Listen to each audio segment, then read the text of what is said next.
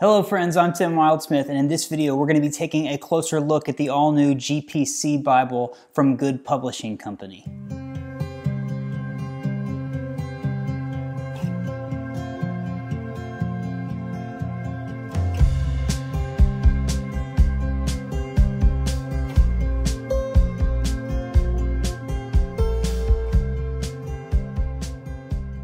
All right, it's time for the full review of the GPC Bible. If you haven't seen it already, I did an unboxing video with this Bible that was a ton of fun. I was honestly kind of shocked by this when I first opened it. I didn't even know what to think. I've just never seen anything like this. And so you definitely want to check that out. That video actually is the most views I've got in the shortest amount of time on my channel before. And I think that's because this Bible has been talked about. There's been some news stories about it. People have been chatting about it because it's a red $300 Bible from a new publisher that not a lot of people have seen anything like this before. So if you're not familiar with the Good Publishing Company, brand new company, the creatives behind it are guys like Jon Buscemi and Tony Arcabascio, these really creative New York guys who are known in the fashion world and things like that. Also people like Pastor Chris Durson from Saints Church in New York who kind of added their creative input to this Bible. And from a pastor's perspective, I think that's really cool. And they saw the video, the unboxing video, heard from their folks. They actually connected me. I got to interview the people who designed this Bible, the people who manufactured this Bible, ask all the questions that I had about all of the different specs and stuff. So I'm going to walk you through that in just a second, kind of my normal review process. But I did want to answer the question, which I know I brought this up in the video, is this Bible worth $300? And you saw in the video, I was kind of struggling to wrap my mind around it because one of the things that I saw in the comments was people were like, comparing it to premium Bibles like Schuyler and Allen and Cambridge. And that's what I was doing in my head as I was opening it. I was thinking about other Bibles that I've paid north of $200 for, and then like, how does this compare? And what I realized after I sat with this for a few hours was like, and what I was trying to wrap my head around is like, it really doesn't compare to that. They're not the same thing. I would guess that the folks at GPC have probably never even heard of Schuyler or Allen. Like, they were not trying to create a Bible that was like entering the established premium Bible market. No, they were trying to do something totally different, totally creative, a modern version of this. They like things like using Eric Haze, the artist in New York, to do the lettering of this Bible. It's a totally different concept. And so you kind of have to take your brain out of the mindset of comparing it to things that are already out there and just kind of soak in what it is, which is a very unique, different, modern, it's a hype beast kind of Bible, which is trying to do something different and do something unique with the Bible. And one of the things that Pastor Chris Durson said is that this is the kind of Bible that gets into places and spaces that the Bible might not normally get into. And I love that. I love that idea. I love that this is maybe the Bible that, you go to I'm a Hampton Inn person, right? I like the Hampton Inn because it's comfortable, the beds are good, and they get free waffles, the next morning. You get a free waffle at the Hampton Inn. But like if you go to Hampton Inn, you open that nightstand, you're going to get a Gideon Bible. I'm cool that the Gideons have done that. There's Bibles all over it. This is the kind of Bible that you'd expect to see in like the standard hotel in New York City. It's a totally different ball game, a totally different world. And for some people, I get it. That's not your style. You look at this and you're like, I don't want a red Bible. I don't want a massive Bible that big. Absolutely. But others of you probably watch this video, watch the unboxing video, and you're like, that is cool. And if that's your instinct, like my wife, she came home. My wife, Becca, is a graphic designer. She's a painter. She's a creative. She came home a few hours after I did that unboxing video. She saw this thing and immediately was like, oh yes, this is awesome. She got it. It made sense. So yeah, I don't think this is for everybody, but I do think it's really cool. And in answer to the question, is this Bible worth $300? Here's my answer. I'm going to give you two answers. Answer number one, absolutely. I totally think that it's worth that money. Now that I've heard about the process that went into making it, the materials, the design, the craftsmanship, all of that, and then you step back from that and think about the creative spirit and the ideas that went into this, I totally think it's worth the money. Part two is, that's such an interesting conversation. And I've kind of had a little bit of it here, just talking about how we think about what the Bible is and doing something new with it and being creative with it and what that means to be able to get the Bible into new places and new spaces. I think that's an interesting conversation to have. And so I'm not going to do that right here because this is a Bible review, but I am going to invite my wife, Becca, to come on the channel next week, and we're going to have a dialogue, a conversation about this Bible and other Bibles and what it means for creativity in the Bible to kind of overlap. I think that's an interesting discussion to have, and I want to have it. And I'm glad that this Bible has kind of sparked some of that conversation in my household, and now we get to have it on the YouTube channel. So, but right now I want to give you a closer look at this. I want to tell you about the paper and about the fonts and all that stuff, and I have all that information for you. So without further ado, this is a closer look at the GPC Bible. Okay, I know I've already done an unboxing video, but I got to show you this one more time if you haven't seen it already. So you open this thing up, and the packaging is so fascinating. I talked to Steve from the Vertical Group, which is the company in New York who did this entire project, and it was so cool to talk to him about the packaging and just their desire to have these cool unboxing moments. So first of all, you get in here and you get this little card that it's like a sleeve that says "Do not be afraid" with the GPC logo on there.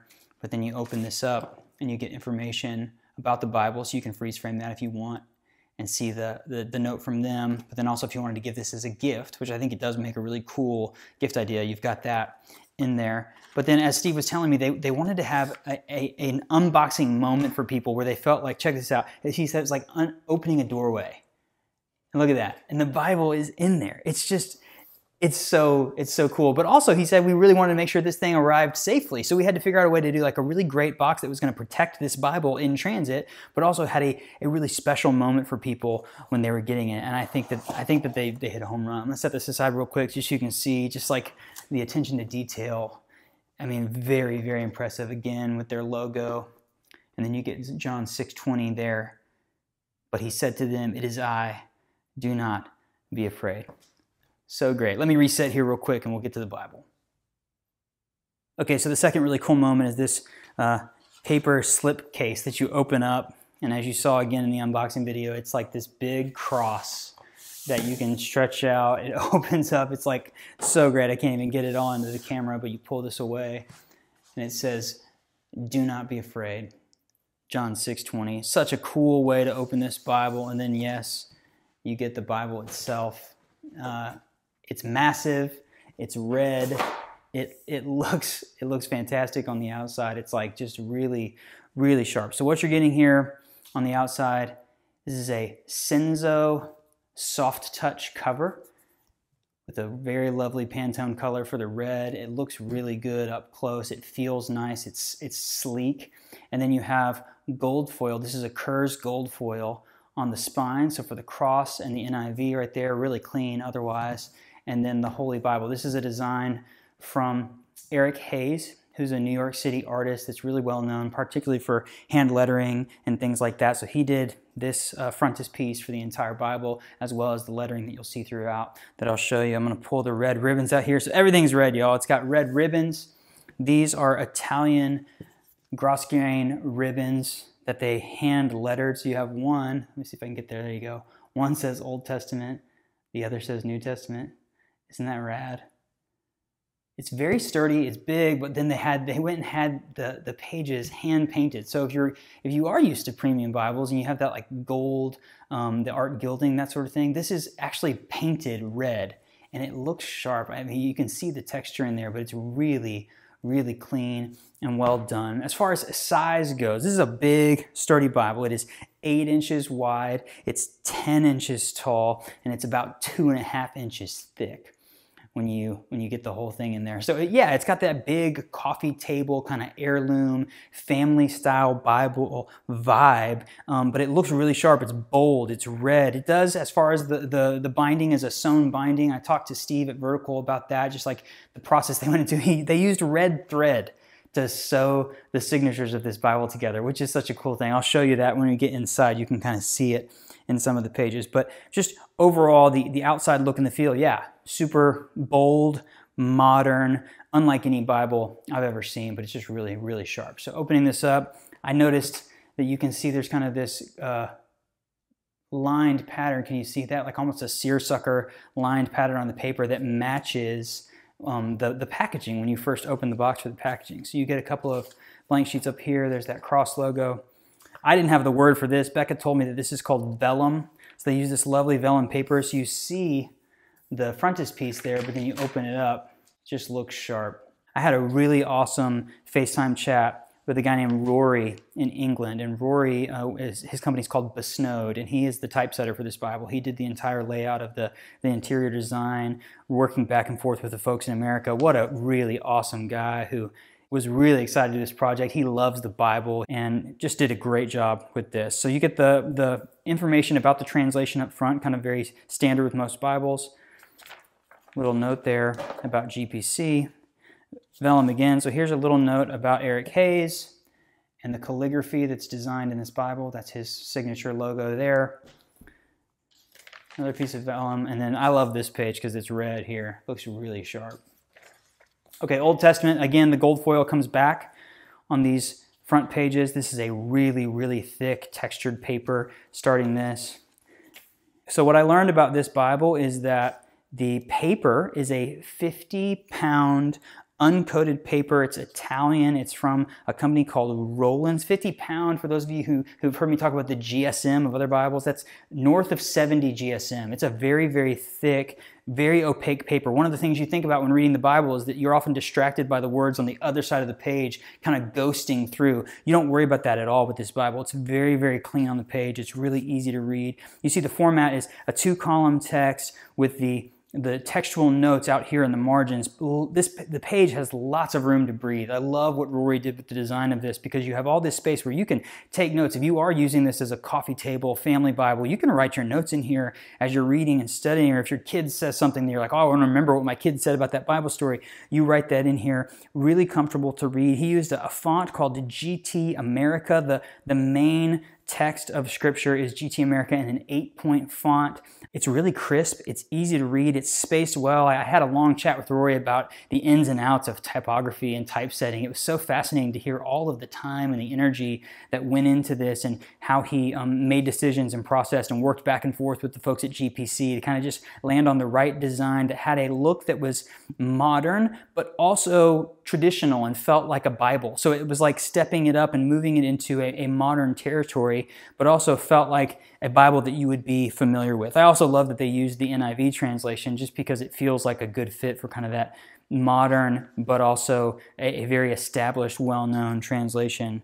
It's pretty straightforward, y'all. It's like a nice, solid Bible that once you open it up and start digging in, it clicks, it makes sense. When you get to passages that are poetic, like in the Psalms, really nice verse-by-verse format. Everything's spaced really well. It feels like it reads really well and really familiar. But then obviously when you're back in the paragraph forms of the Bible, you get a pretty traditional paragraph format. A couple things to note that I noted in the unboxing video was that this paper right here is kind of this antique white in the Old Testament. Watch this. When I flip to the New Testament, it goes to a bright white. So that's the bright white, antique white.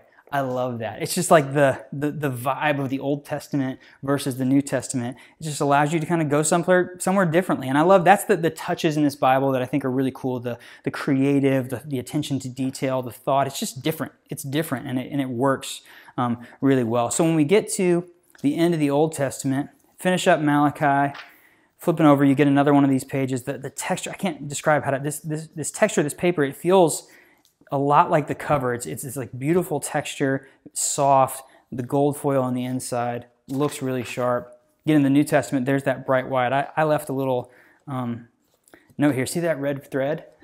So the signatures are all sewn together. So each signature is like the pages, each one of these is a signature, these like groupings of paper. And so they used red thread, which I mean, they didn't have to do that, but they did. Like that's so cool. And then obviously this is a red letter text. So if you're gonna have a red letter Bible, it needs to be this Bible. Obviously this big red Bible needs to be a red letter Bible. And so I think it's really sharp. The color here really pops. What this Bible does is it makes me read differently. And I think that's cool. I think it's cool to just kind of be challenged to go somewhere different as you're reading through these really familiar texts. I love how big and open this is and how great it looks. So getting to the end of the Bible, when we get to the end of Revelation, this Bible isn't one that comes with maps and a concordance and things like that. That's not really the vibe behind it.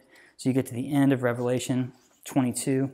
Right here you have a quick colophon with all the names of the people who worked on this thing. Really, really awesome. I hope that this is not the last time I see this. I hope that they bring out other editions, other colors, other translations.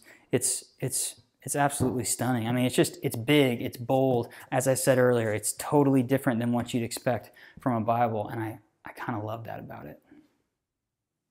So there you have it. That's a closer look at the GPC Bible. I have a feeling that we are going to be seeing more from the Good Publishing Company, and so far I love this Bible and I love the look of it. But I would like to know what you have to say. So definitely leave me a comment. Let me know what you think about this Bible. If you have questions, leave those in the comments and I'll get back to you. As always, you can check the video description. I'll put links to where you can purchase one of these and anything else that I mentioned in the video. And you definitely want to check out BibleReviewBlog.com, my website, where I've got a full write-up of the GPC Bible, as well as a bunch of great photos there for you to check out. Definitely check out Bible Review Blog also on Instagram and Facebook. We've got a great community out there that's talking about the Bible. And while you're here on YouTube, hit that like button for me. And if you're new to the channel, consider subscribing. I've got a bunch of great Bible content already created, and I have a lot more on the way. Thank you so much for watching. We'll see you next time.